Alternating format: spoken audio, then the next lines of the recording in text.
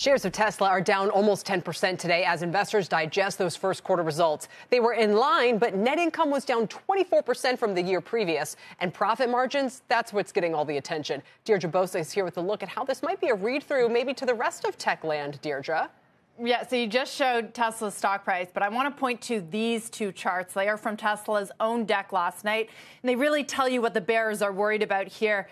Let's pull them up for you. The red line that you're going to see is Tesla. The gray one is the auto industry. There we go. In terms of revenue growth and operating margins, Tesla, that red line still leading by a wide margin, but the gap, you can notice it is narrowing. So in other words, Tesla is getting less profitable, it's growing less quickly, while its traditional rivals in the space are getting slightly better on both those fronts. So that is why shares are down nearly 10% today. And there's worries that this trajectory will continue as Tesla faces more competition at home in North America and especially in China. Now, more broadly, Kelly, margins are likely to be the story for the rest of big tech next week. I want to point to Amazon Cloud. It's a chart I look at often. And it's also another business that, like Tesla, has enjoyed better profitability than its rivals and dominated the space for years. It is also seeing more pressure amid greater competition from Microsoft and Google. And its margins are also being squeezed from 30% in 2021 to 24% last quarter. Revenue growth is also slowing. So this is a trend that we could see